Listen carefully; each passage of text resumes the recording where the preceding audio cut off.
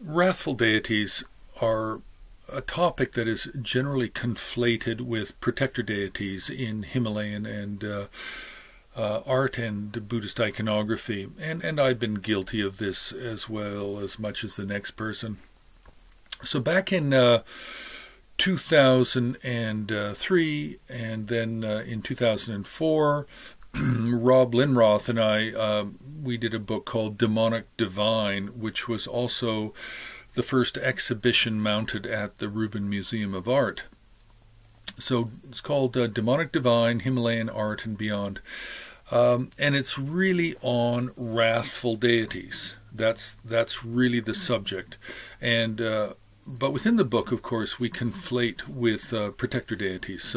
But within the book, we divided it up into dangerous protectors, enlightened protectors, wrathful Buddhas, Bun wrathful deities, and Hindu wrathful deities.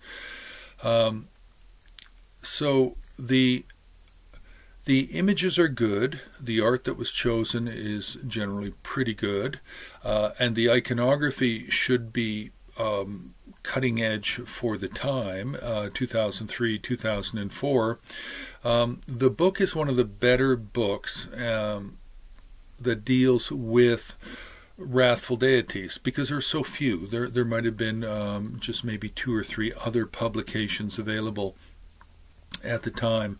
So the book still has value. The images are good and the iconography is good and the footnotes are good.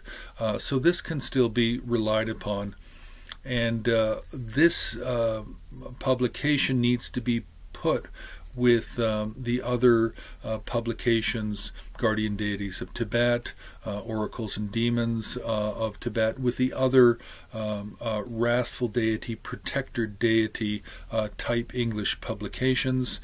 This belongs with that group.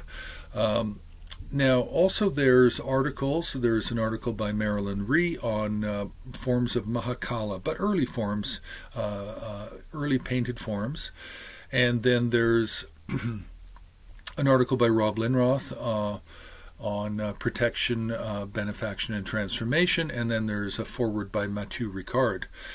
So overall, the book, the publication is reliable. It can still stand the test of time, and it definitely belongs within the category of wrathful deities and protectors.